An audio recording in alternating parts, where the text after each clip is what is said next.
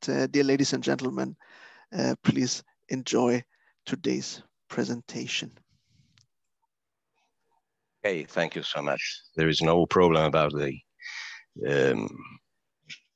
absence of Vasco da Silva. We will have other opportunities to, of course. Well, I'm very glad to hold a lecture here on this ELPIS interesting initiative. The topic we choose together is the state of exception as a legal concept. Well, I would like to speak not more than 45 minutes so far, and then let enough space for discussion, questions, critics, and so forth and so on. I would like to speak about 4 topics. The first one, the relation between law, I mean the legal system, and the exception. The second topic is the different forms of exception. The third one, what the state of exception is and what it is not. And the fourth is the main topic of the main issue of my lecture. That's to say the constitutional problem of the state of exception. This is an enormous amount of problems to be. And so I will not speak, for instance, of the central topic of Roman law and exception.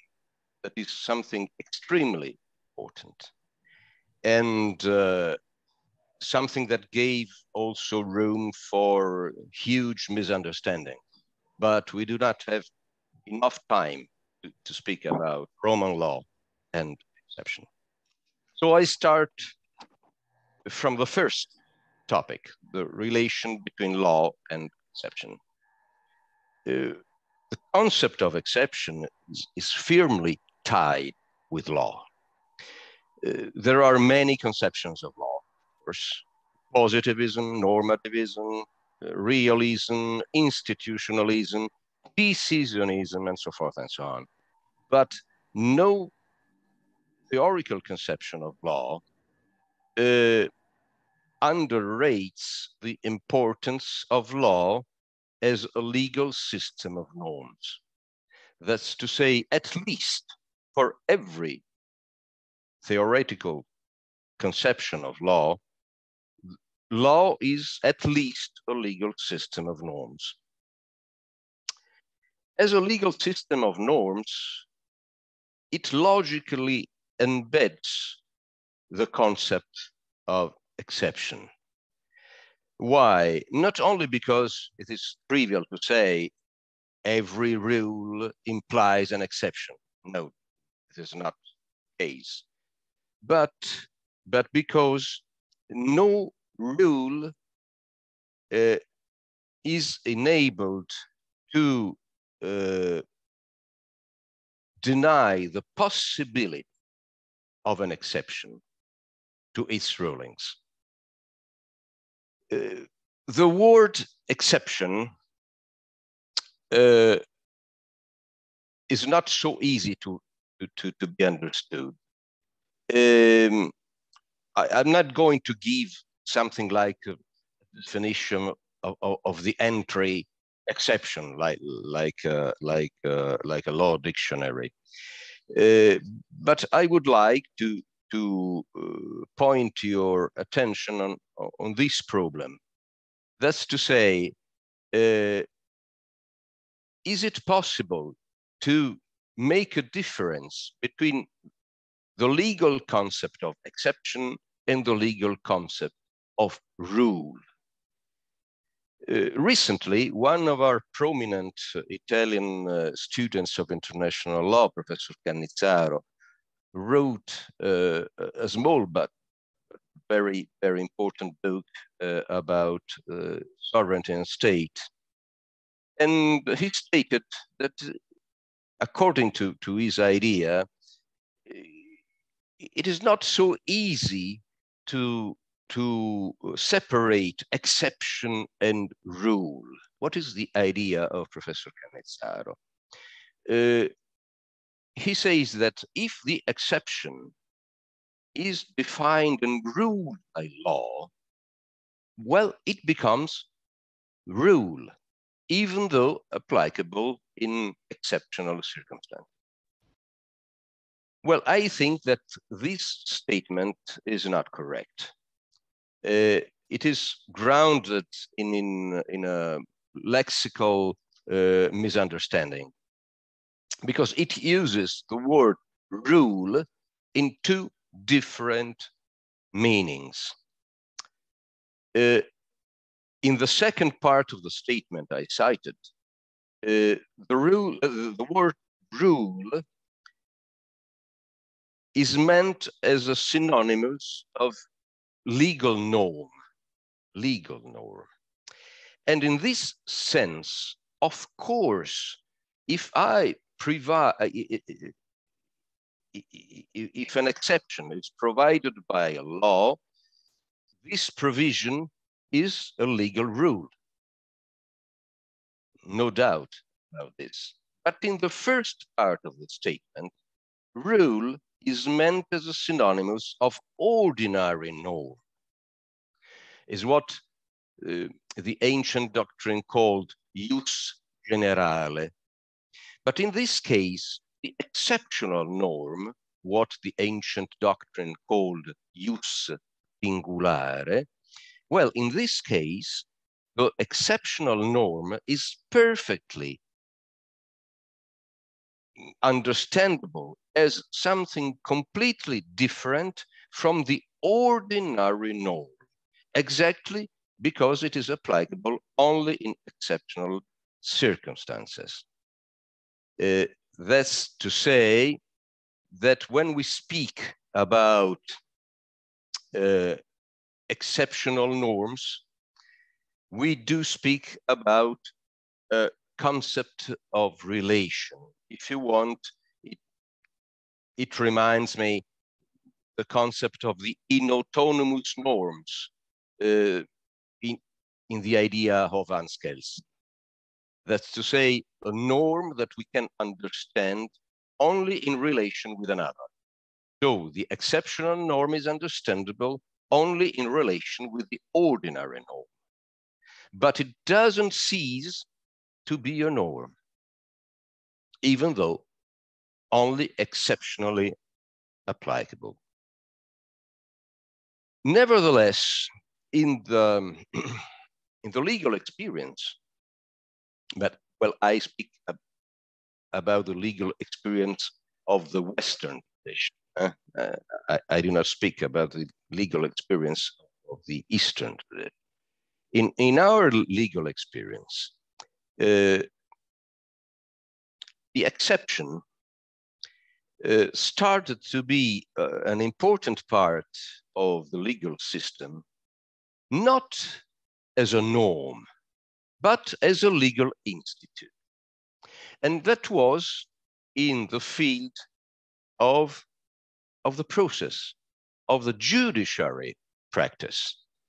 The exception, what is an exception in this field? An exception is an opposition to the right of the actor, rather on the substantial plan or on the formal plan. Exception is a means to resist to a legal action. And this is the first way the exception entered in our legal experience, above all in the Roman experience. It is something that the German process doesn't know, doesn't recognize. It's something typical of the Roman tradition of the jurisdiction. But it is easily understandable that behind the exception as an institute, as a legal institute, we do find, self-evidently, the exception as a norm, because we have the exception as a norm, permitting the use of the exception as a legal institute. So we are always speaking about norms, The second form of manifestation of the exception in the legal experience is that of the interpretation. Do I face different limits when I do interpret an ordinary norm or an exceptional norm? In the Western tradition, the answer is yes. Yes, I cannot give an extensive or broad interpretation of an exceptional norm, and I cannot use the analogy before an exceptional norm. This is not a lecture about legal interpretation. So I cannot speak about this, even though I do perfectly understand the importance of the topic. And everybody understands it after the recent decision of the United States Supreme Court about abortion, grounded in theoretical premises about the Constitution. That even also in this case, we do not have time to speak about interpretation. I just want to remember that traditionally we distinguish between two types of analogy: the analogia legis and the analogia iuris. Well, the analogia legis is the extension of a norm to a case not specifically ruled by specific norms. The analogia iuris is nothing more and nothing less than the application case of the general principles. Two types of analogy that from my point of view do not have almost anything to see one with another. Completely different. What is important is that when we carefully examine the function of the exception in a legal system, there is always a common ground. What kind of common ground? Well, it is equity. When a legal system allows an exception, the reason is equity. I do not want to apply the ordinary or general norm because otherwise the equity necessities wouldn't be satisfied. So every time I allow the use of an exception, I do have under this use of exception the necessity to satisfy the equity, always. And we will find that even when the state of exception is at stake, there is always a problem of equity to be solved. Second topic, the different forms of exception. Well, we have essentially two forms of exception, a subjective one and an objective. From a subjective point of view, the legal system is always interested in the exceptional characteristics of a specific subject. paradigmatic is the hero, paradigmatic is the genius, paradigmatic is the saint. But the genius, the hero, the saint, they are all equal before the law. But even though they're equal before the law, the legal systems sometimes provide a special treatment for the genius, for the hero, for the saint. There are exceptional norms treating this kind of subjective figures differently from the other ones. The typical exceptional treatment of the subject is the principle, the king can do no wrong. Principle, the king can do no wrong, is an ancient and traditional principle of English law, as everybody knows. But its importance became clear during the years of the crisis of the Stuarts regime. In those years, the exceptional meaning of the principle, the king can do no wrong, was absolutely clear. From one side, we had thinkers that wanted to tie this principle with the absolute power of the king. The idea was the king can do no wrong because he enjoys an absolute power. On the other side, we had thinkers saying exactly the opposite. If the king has no responsibility, according to the principle that where we have responsibility, we have power, and vice versa, when we have power, we have responsibility. The principle the king can do no wrong means that the king doesn't have an absolute power. Moreover, it doesn't have any power at all. Any power at all. Why? Because if he is not responsible for his actions, the result is he has no power to act. And so we can explain from this point of view the struggle, the terrible struggle between the parliament and the king in the years of the Stuarts. And we can understand from this point of view even the special treatment of the monarchs in those crowned democracies that still exist all over the world.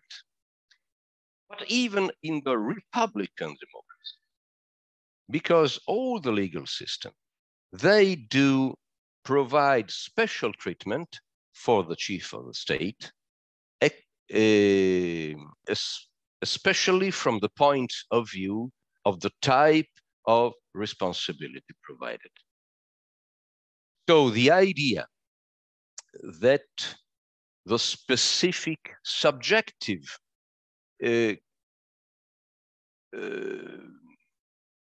value of one person can influence the legal treatment, this idea is still living, even in democratic systems. Even in democratic system, we still have the idea that the subjective characteristics can be so exceptional that that subject with exceptional characteristic can and must be treated differently. The second way second form of presence of the exception in our legal system is the objective exceptionality. In this case, it is paradigmatic, the miracle, of course.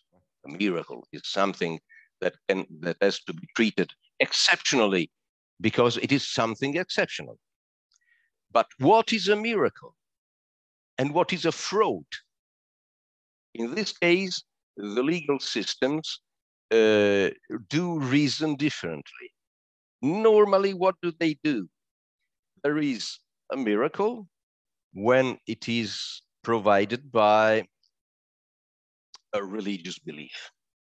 And there is a fraud when there is no religious belief and there is no specific, I should say, religious community recognizing the miracle. It is really different to classify religion and beliefs that do not have anything to do with religion. I just give you one example, Scientology. Everybody knows that everywhere, all over the world, we have different jurisprudence about Scientology because it's very difficult to understand if it is a religion or not. But even if we do not care about miracle, the problems are always.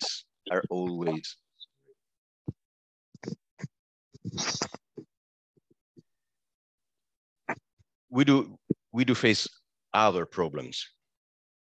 Every legal system, for instance, treats differently the responsibility in the case of absolute necessity. What is called, even in English with a French phrase, the case of force majeure. This case of force majeure is an exceptional case, and every legal system tries to recognize the importance of this force majeure case to avoid the consequence of treating in the same way the responsibility of someone who acted in a normal case and someone who acted in a force majeure case. Even in this case, I think you can easily understand what I said before. That's to say that even here, what is common to the topic of exceptionality, to the idea of exception in law, is always the same thing. That's to say, the necessity to satisfy equity. It is not conform to equity to treat in the same way someone who acted in an ordinary case or someone who acted in a force majeure case. I do arrive to the third topic, that to say, state of exception and other states that are not states of exception. I just give you two examples. Is the state of exception something similar to the state of emergency? Second, is the state of exception something similar with war? I do start from this second topic. What is war? I'd like to give you two definitions of war. One from the Middle Ages and one and a contemporary one. A definition that is given by an English author. I do start from the Middle Ages. The work I suggest to read is Giovanni a Legnano, Tractatus de bello, de represaliis et de duello. That's to say, the treatise of war, of reprisals, and of duel. It had been written and published also in 1360. The audience can find an edition with the original text, the Latin text, readable one, because the first one is a manuscript, almost unreadable, and the English translation, a very good edition, edited by Thomas Erskine Holland, a specialist of the theory of just war and international affairs, and James Leslie Brierly. And so people cannot read Latin and find the English translation. With your authorization, I would like to read some 8 lines of the English original and then the English translation, because there is a problem with the English translation, we will see. What does Giovanni da Legnano say about war? Bellum est contentio exhorta propter aliquid dissonum appetitui humano propositum, ad dissonantiam excludendam tendens. This is the first part. English translation. War is a contention arising by reason of something discordant offered to human desire, tending to exclude the discordancy, tending to exclude the discordancy. I go forth.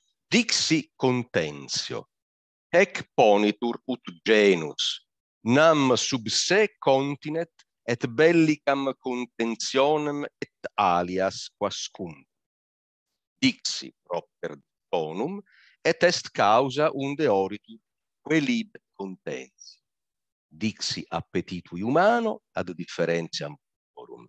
Dixi ad dissonantiam, et est causa finalis cuius libet belli, nam quod libet bellum tendet finaliter ad tollendam displicentiam, quae fuit belli introductoria. Et sic fiunt bella propter pacem.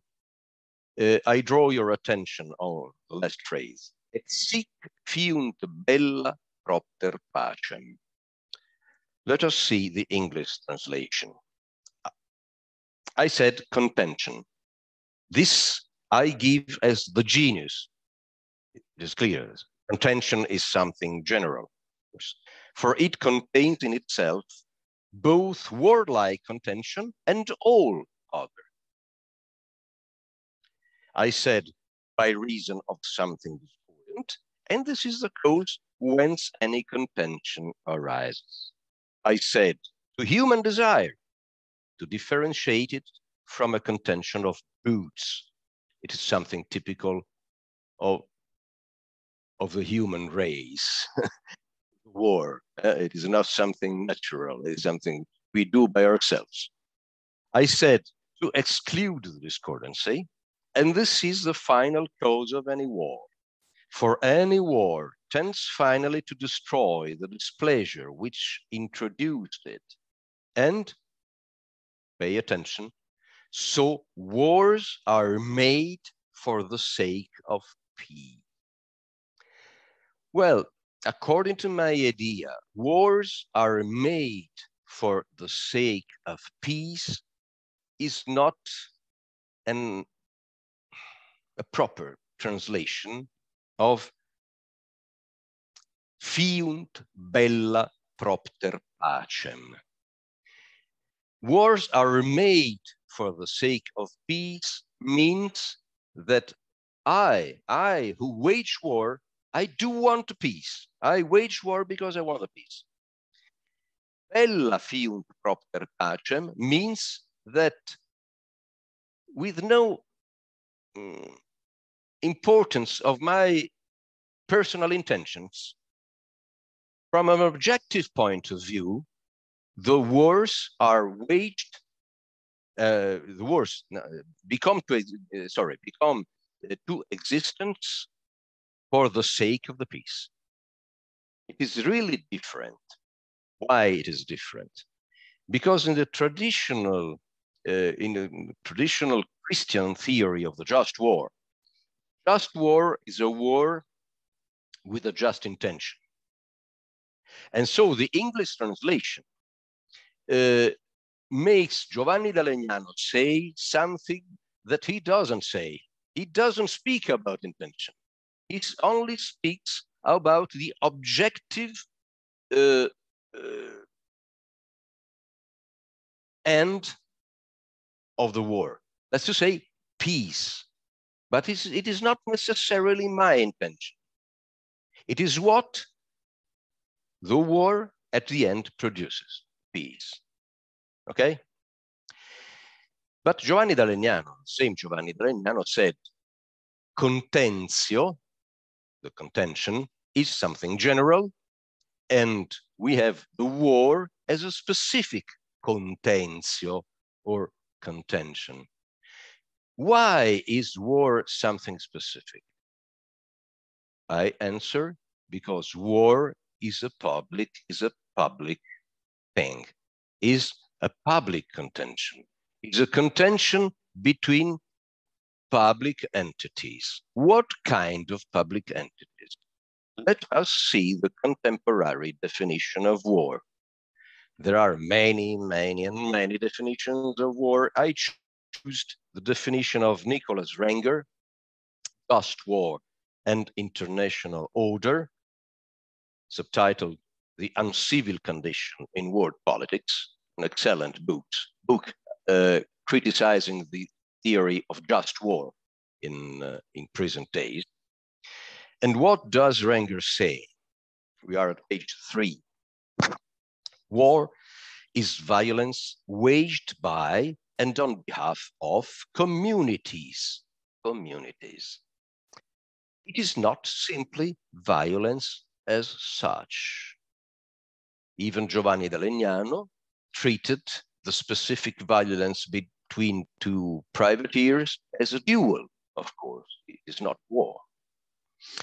Such communities have been and can be hugely various: tribes, religious sects, revolutionary movements, empires, city republics, states, and so on.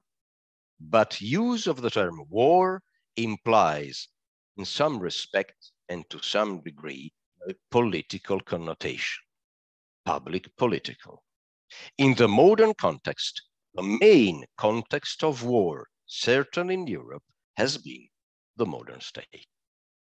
Well, I do agree with Renger, and I cited Renger for a simple reason, because he's at the same time a political theorist and a specialist of international affairs. I think that he represents these two kind of specialization perfectly. This definition of war it's something that we have to remember, because it is something completely different from the state of exception. We do not necessarily have a state of exception in the case of war, and vice versa. Not necessarily the state of exception implies a war. And a war doesn't necessarily imply a state of exception. It sounds strange, but it is so, and we will see after why. Second example I gave to you, the state of emergency.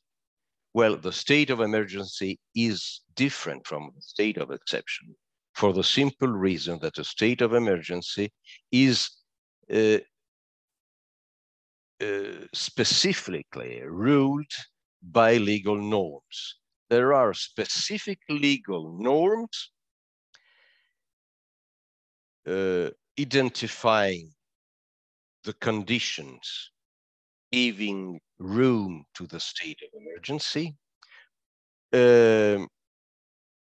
identifying the powers who have competence to act in the state of emergency, identifying the rights of the citizens that are guaranteed even in the state of emergency, and so forth and so on. It doesn't have anything to do with the state of exception. That's the reason why I do criticize all the statements superposing state of exception and state of emergency in the recent years, when we, unfortunately, we had to face the emergency of the pandemic. But during the pandemic, we knew the state of emergency, not the state of exception. I quote, for instance, the position of a well-known philosopher in Italy, Giorgio Agamben. He superposes continually state of exception and state of emergency, and I completely disagree. But let us see, let us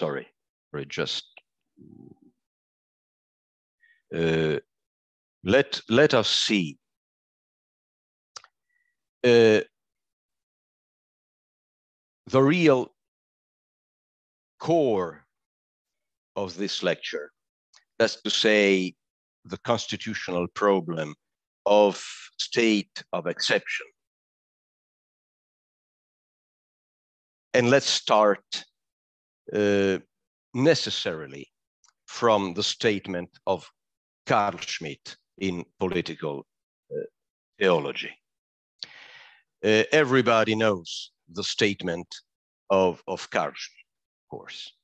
Souverän ist, wer über den Ausnahmezustand entscheidet. What does it mean? What is the English translation? Sovereign is he who decides on the state of exception. He who decides on the state of exception. Beware, not in the state of exception.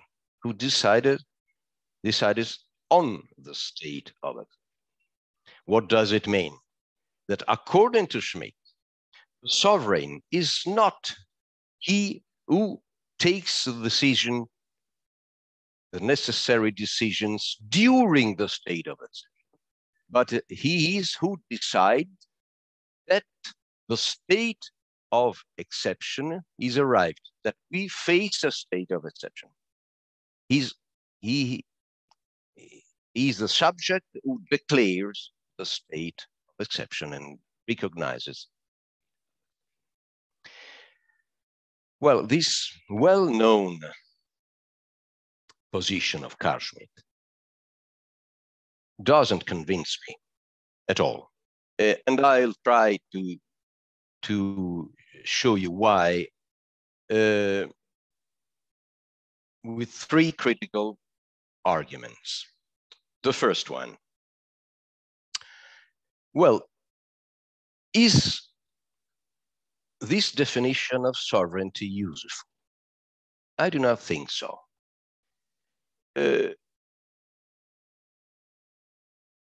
If we think that the sovereign is someone that appears only in the case of an exception, when the state of exception arrives, what do? We can understand sovereignty only in a specific moment and not in the ordinary case. I just quote the position of Raymond Carré de Malbert, one of the masters of French constitutional law theory. In this case, we understand only la souveraineté des grands jours, only the sovereignty of the great days, but we do not understand anything about the sovereignty in the normal days. And as James Bryce wrote,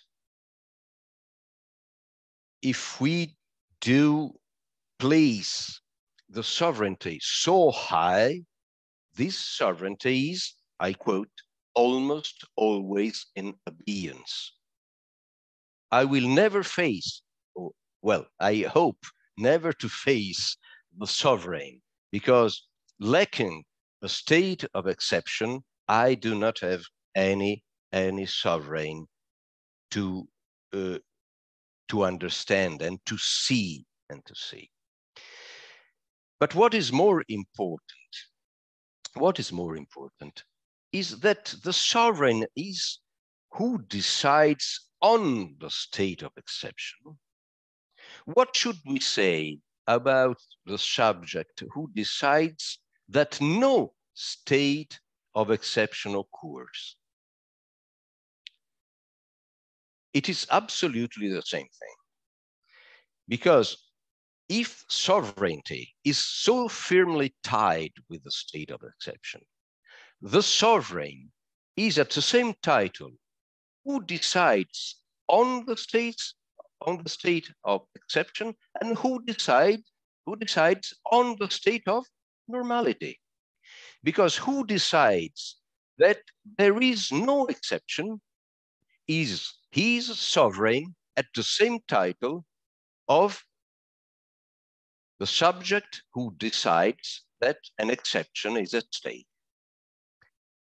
And so we should arrive to the conclusion that the subject that we define sovereign in the normal days, the people, the parliament, the king, as we please, well, he is the sovereign. So we do not have any need of embrace the Schmidt's definition of sovereignty. Second doubt, are we sure that a decision about the state of exception is at our disposal? Can we really decide on the state of exception? Or rather, as Karl Marx already in the 19th century understood, the revolutionary moments, the exceptional moments are at our disposal when we have objective conditions permitting the revolutionary moment. May I decide by myself, I am the sovereign, and I decide by myself, well, we are facing a state of exception. Taking my own decision, is it really possible? I do not think so. Well, of course, we can make the example of Caesar crossing the Rubicon. But what did Caesar crossing the Rubicon? Did he decide on the state of exception?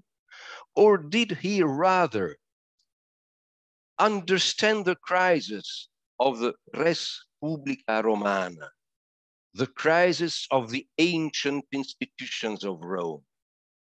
Didn't he simply certify and speed up that crisis? Was his decision a real decision on the state of exception, or was it rather a certification and an acceleration of an objective process already in movement? Well, of course, I think that the second alternative is true. Third doubt. Carl Schmitt re-elaborates a foundational myth of the Western tradition of political thought. What is this myth? This myth is the myth of the passage from the disorder to the order. We can find the myth in many ways, but the clearest one is in Hesiodus, the Theogony of Hesiodus, beginning of the Greek, of the great Greek political tradition. At the very beginning of the human history, what do we find? We find chaos. Chaos is not something objective for Hesiodus. It is a subject, chaos. But it is interesting to see that chaos doesn't have any adjective. Hesiodus doesn't say anything about chaos,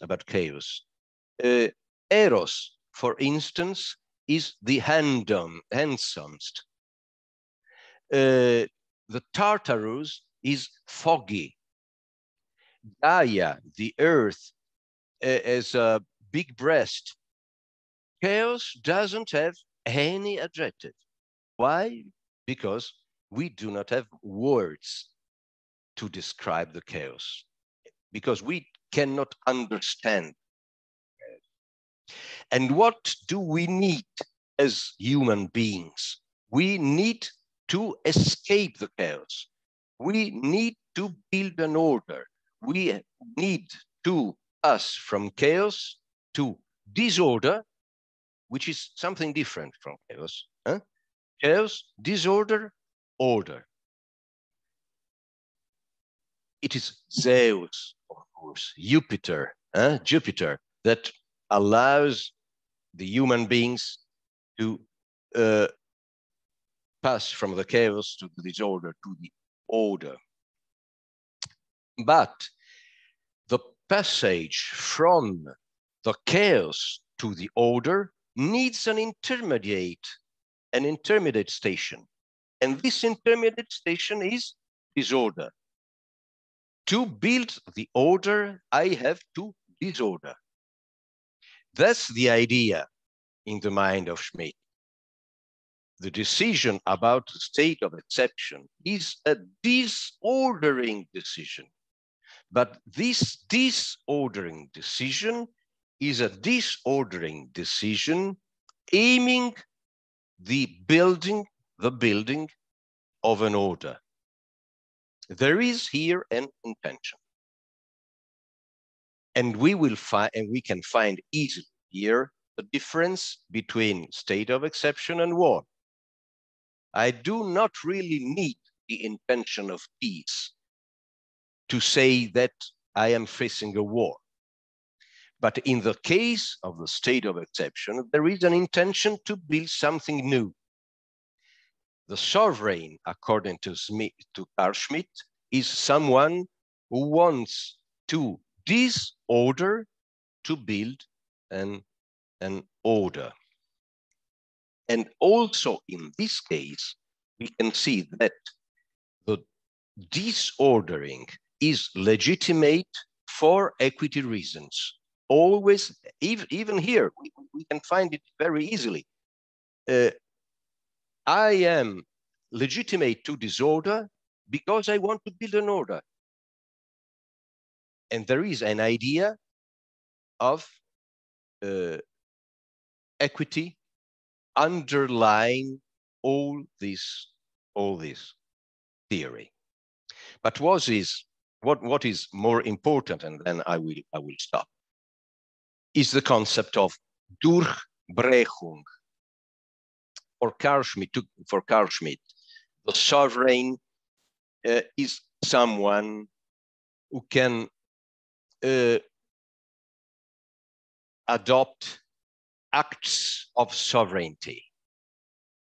And Schmitt says, das heißt eine Durchbrechung der geltenden Rechtsordnung. That's to say, Durchbrechung is a breakthrough. And Schmitt says, that's to say That's to say, act of sovereignty. That's to say, a breakthrough of the existing legal order. That's to say, so Durchbrechung, breakthrough of the legal order, and sovereignty are the same thing. This is a page of the Verfassungslehre of the constitutional period. What does it mean? What is important here is not only the break, that's to say, the fist that I give to the existing legal system. What is more important is the through, the breakthrough. I do not simply break, I break through. That means that I break the existing legal order just to pass through it to arrive to another legal order, a new one, a more equitable one, a more valuable one, a good one. So,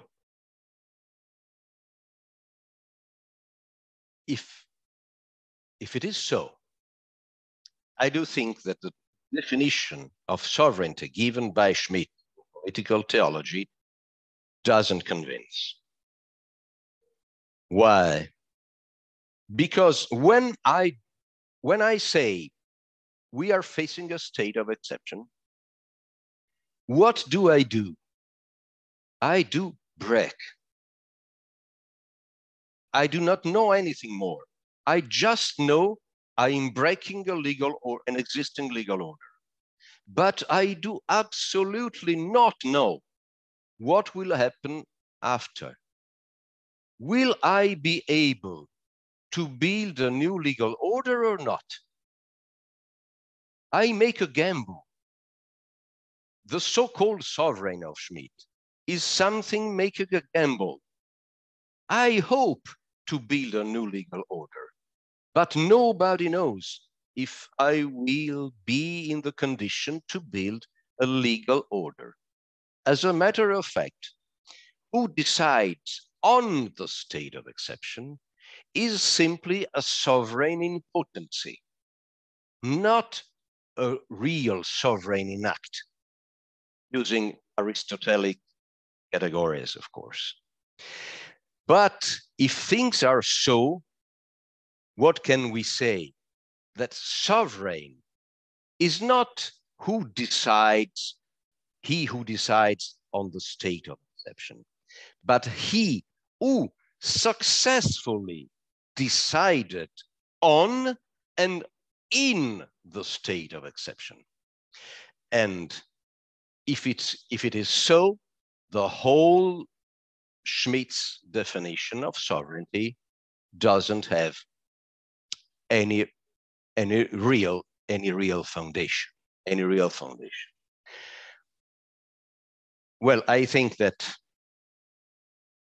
even too much, but we started rather late. Maybe I spoke 45 minutes. Mr. Parashu, can you confirm?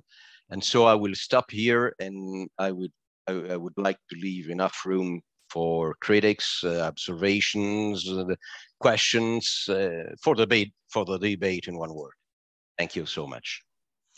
Thank you very much, dear professor. It is one of these lectures in which one would wish that time would be more, because we could indeed talk and listen to you.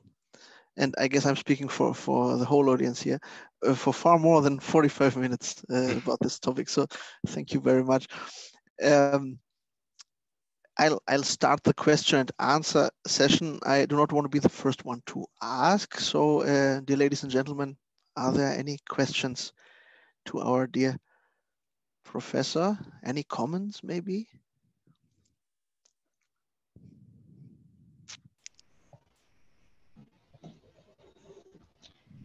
Yes. Can I? Of course, please. I don't know how to activate video. Sorry. Okay. So good morning. much, Professor Luciani, for this. And we do not hear very well.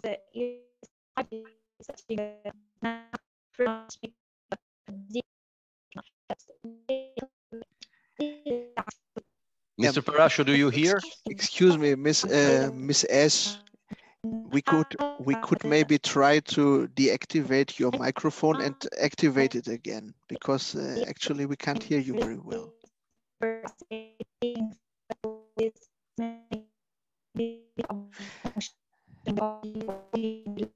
Because may you please write, may you please write your question on the chat. I guess there's some time difference between what Ms. S is saying and what she's doing right now. So I guess she's gonna start writing. Otherwise, indeed, we have some issues to hear you properly. Sorry. Non sentiamo nulla.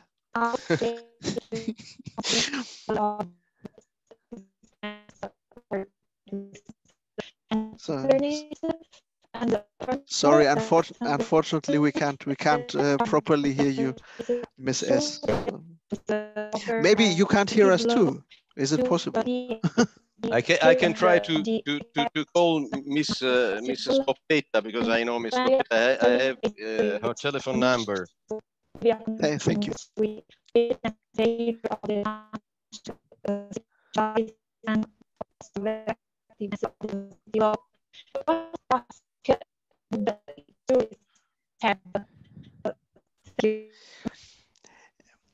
Andrea, can we do something on our end? What do you think? Is there something possible for us to help here? I guess it's a microphone issue, if I understood properly. So yeah, indeed, probably some sort of... Well, I spoke with her. Well, okay, she will write a question, and so I think that we can go forth now. Okay, thank you so much. Meanwhile, we're awaiting the question of our dear Miss S here. Any other questions, meanwhile, to our dear professor, or comments? Ah, there it is. It has arrived. So let me just... Wow, that's a long one. Wow. My question concerns the concept. So my question concerns the concept of state of exception as you described. It's starting from Schmidt's dictum. Basically, what is exactly, how can we define the state of exception? How does it manifest itself? I mean, it is something that actually exists in reality, and these are four state of things that goes serious subversion, or it is a condition created by disordering. So furthermore, another question is, what are the possibilities through the tools offered by positive law to delay the appearance of the exception as much as possible? As when you're actually faced with such a condition, we witness failure of functioning of the constitutional bodies and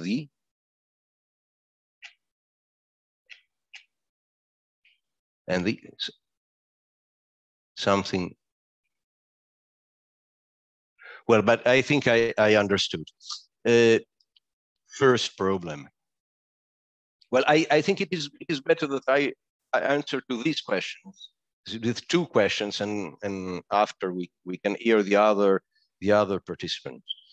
I think I already answered before. That's to say, exception, the state of exception, is, according to my idea, something that has its own objectivity. It is not the fruit of a subjective decision. The subject deciding that we are facing the state of exception doesn't do any more, as I said before, than certifying and speeding up a crisis already in course. That's my idea. That's my idea. It is maybe a materialistic one, but I think it is well grounded. Let us think, for instance, to the other examples of people deciding about states of exception. I quoted Caesar, but just think to Napoleon I, or to Napoleon III. Everyone didn't do anything more than certifying and speeding up a crisis. The first crisis of the French Revolution. Second one, the crisis of a liberal system born over the basement of the French Revolution, but that still didn't have enough forces to grow and to be fruitful. So I think really that the state of exception is something objective.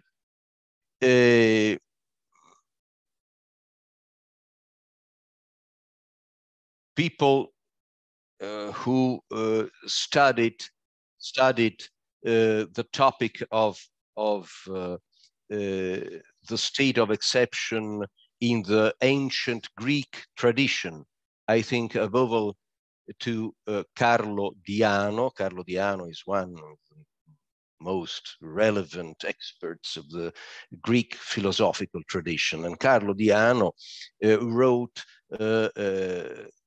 an exceptional, if I can say, essay about exception in the Greek thought. And according to Carlo Diano, the exception is something that cuts, something that breaks. It's something that arrives and we cannot do anything but register it, but seeing what is happening. We are not masters of the exception. The exception arrives and we are not its masters. It is vice versa. It is the exception that is the master of our lives. And so I can answer to the second question. What can we do to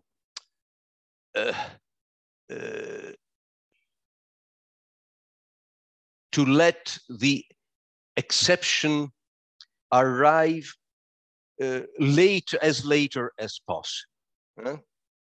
As later as possible. Delay the exception. What can we do to delay the exception? Well, this is a traditional theme. It is the traditional theme of the katekon. Katekon is another Greek category. That's to say, the delay of the arrival of the Antichrist. And so we can do something to delay the exception. But if the objective conditions are real, we will never have the possibility to avoid the. At the very beginning of my lecture, I said I will not speak about the Roman tradition. Well, I have to say something about the Roman tradition. It is impossible to not to treat the Roman tradition. Rome is a fantastic example. The Roman legal system is a legal system, is a perfect legal system that understood perfectly the problem of exception and tried always to delay the exception. You have just to think to the institute of the dictator. The dictator, the Roman dictator, he was not a tyrant in the actual sense of the word, or a dictator in the modern sense. He was a public functionary. He had the task to re-establish the order. and to delay the exception as much as possible. Think to the powers of the tribunes of the plebs. Also the tribunes, they were an institution having the function to delay the exception. So we always have institutional, legal solutions to delay the exception, but the Roman experience shows us that when the exception arrives, no legal institution can resist. Sylla, Marius, Caesar, Pompeius, Augustus, well, at the end, the exception arrives, even though the legal system is perfectly conceived and provides great institutions to delay the exception. I hope I have an answer to Ms. Scoppe.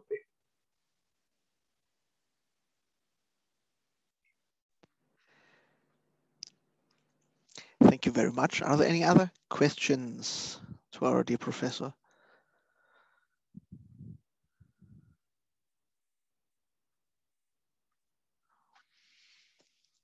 If that's not the case, I do have a couple of ones actually, but with an eye on the time, I'm not going to torture you too much. This actually, yeah, the first would be a rather short comment. Of course, the theory of Schmidt was then, everybody knows, used afterwards for laying the ground for horrible things to happen, and of course affecting the world history. He also, if I remember correctly, aimed in his theory at the common good or at the public good. So it is questionable if the transferring of his theory to real life and to practice was indeed aiming at the common or public good, but that would be just merely a comment. Of course, this theory was used in order to lay the ground for the status after 1933 in Germany. Another thing which I found most interesting, and since I don't have many opportunities to ask Italian scholars, having in mind that the king can do no wrong, I always wanted to ask, because it's out of a personal curiosity. And since I have read about the life of Umberto II, do you think that, well, transferring this theory maybe to real life, he was just the wrong person at the wrong place at the wrong time? And if there had been another historical background before him, because I think that he paid mostly for the errors of his father and then lost his throne. But I always wanted to ask that, and I think it is a golden opportunity to ask a specialist now. What do you think about that? Do you think that he was indeed he did wrong, although he couldn't do no wrong based on that elder theory? He was the wrong person at the wrong place at the wrong time?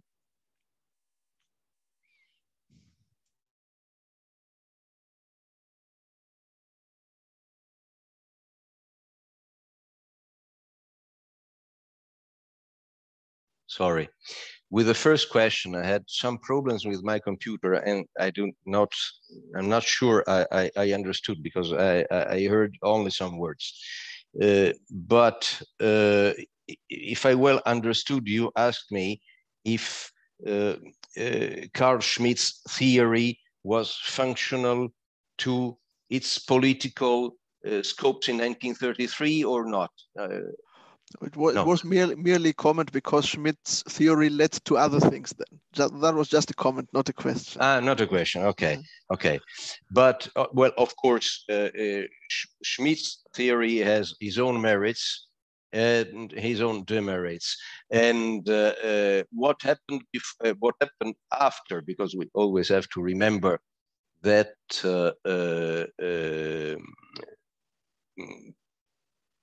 political theology had been written in the 20s. The first edition is from the 20s, and Schmidt was one of the critics of the Weimar Constitution, of course. Well, I have to say that he was a great constitutional lawyer, but he was not innocent. This is my idea. When I read his justifications at Nuremberg, his answers in Nuremberg, when I read Ex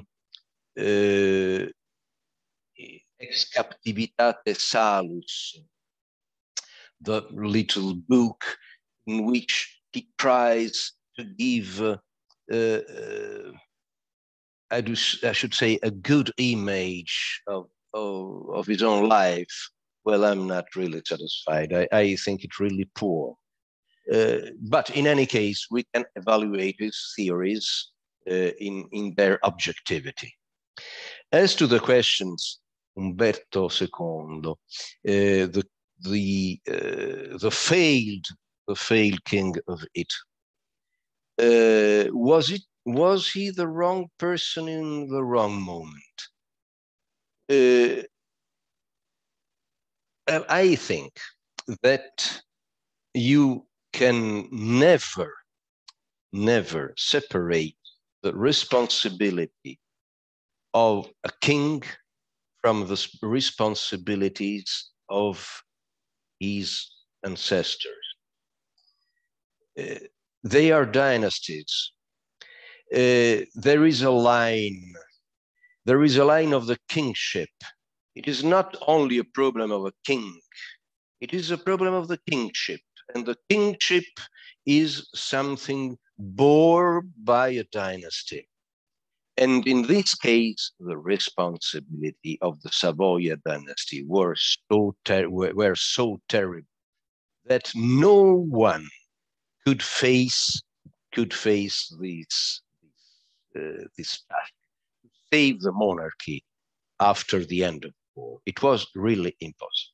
But I have to add that Umberto II was not so politically able. He was sure that, above all in the southern part of Italy, monarchy was so well rooted that probably it would prevail. It would have prevailed in the referendum. And before, he was convinced that no one would have given to the people the opportunity to vote about monarchy or republic. That was the genial idea of Palmiro Togliatti, secretary of the Communist Party. When Togliatti came back from Russia, the Italian politics were paralyzed. Nobody knew how to solve the institutional question, that to say, monarchy or republic, and he had the idea, but why should we decide in the Constitutional Assembly? Let the people decide.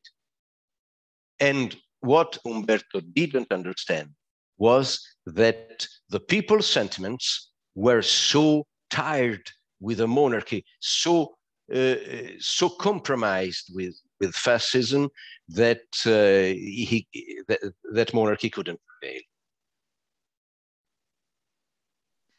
Thank you very much for these very valuable insights.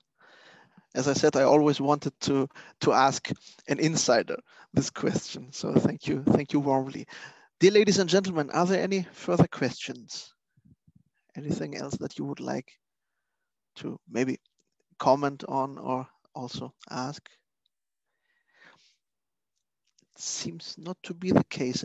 Critics, supporters of Schmidt, stating his definition of sovereignty, of course.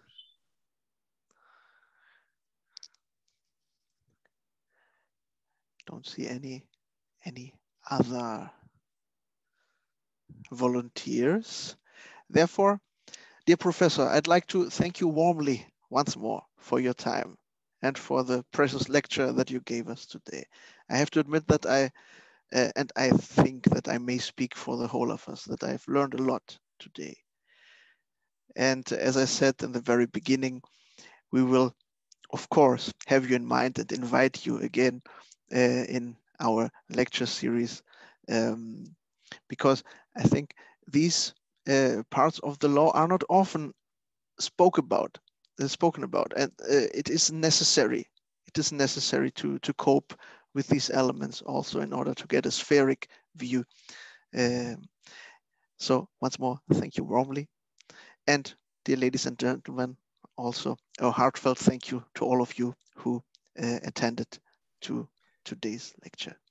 Thank you to you, thank you to the audience, and please my best wishes to Professor.